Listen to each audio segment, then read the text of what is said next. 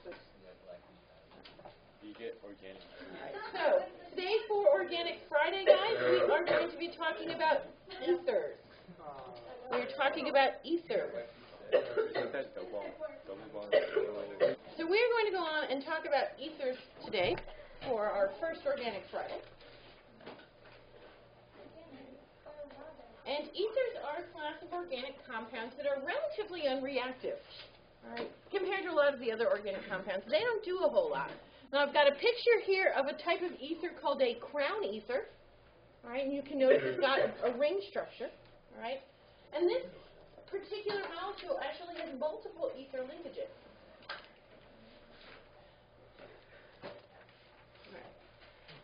Now, what I really want you to understand about ethers is their basic pattern, all right? The basic pattern for ethers is that you have some carbon-containing group connected to an oxygen, connected to some other carbon-containing group. And the two carbon-containing groups may or may not be the same, all right? So I called one R, because that's the normal notation, and I called the other one R prime, because they don't have to be the same. All right, but they're different carbon-containing groups.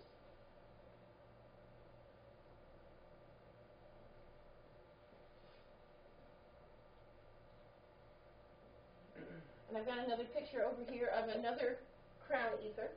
All right, this is quite a bit more complicated, but it's kind of cool. All right, and that's the basic ether linkage, and I just want you to recognize that. All right, that's our emphasis with Organic Friday, just exposing you to some of these different functional groups, so that if you should encounter them, you know, in a drawing, you can look at it and say, oh, that's an ether linkage.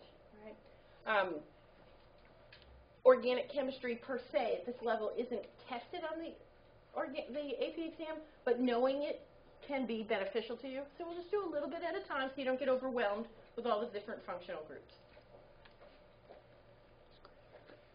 All right.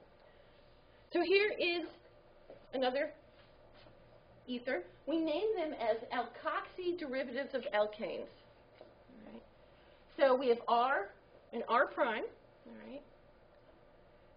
And what we're going to do is take this section and call it that number of carbons plus the ending oxy, and then the rest of it is named as an alkane.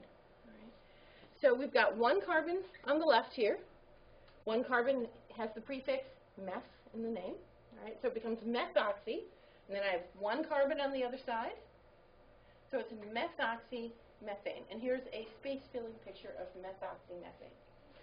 Now, there's another naming system for the ethers. Sometimes you'll see this called dimethyl ether.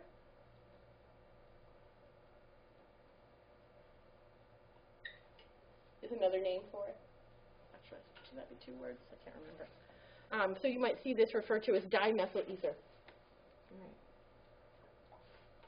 Sound okay? They're pretty easy to name, though, right? You just should remember that oxy. And this is more likely to show up not as an organic chemistry question per se, but say you had a question about Lewis dot diagrams or a question about intermolecular forces.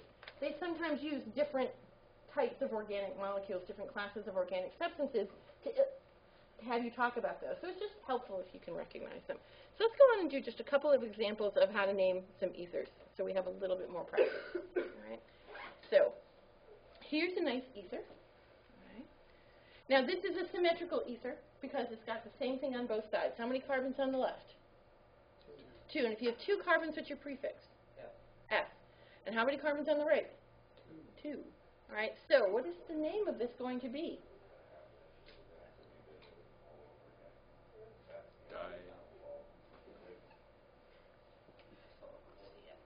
How about?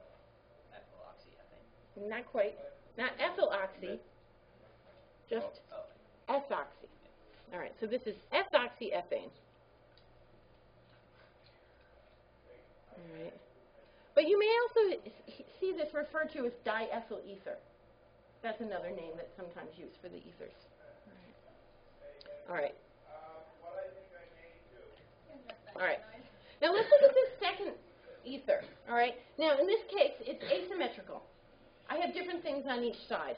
We want the alkane part of the name to be the longest part. Remember, we always name them based on the longest continuous chain? Right?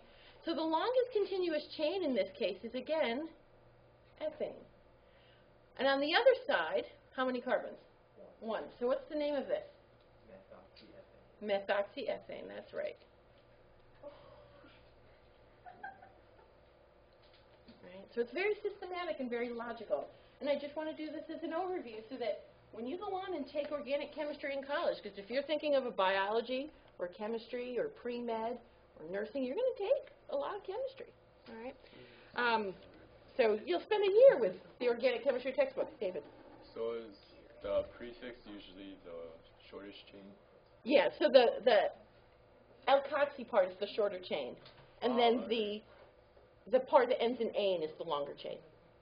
All right, that makes sense. Sound okay? Now, if we were to name this in the other system, right, you do it in alphabetical order. So it would be ethyl, methyl, ether. So I thought it was Alphabetical order. But we don't have to know that system. All right. And if you have more than one ether linkage, which sometimes happens, then there's all these other sets of rules that we don't have to worry about that. I just want you to focus on recognizing the ether linkage, carbon, oxygen, carbon. Okay, and that's really what we need to do.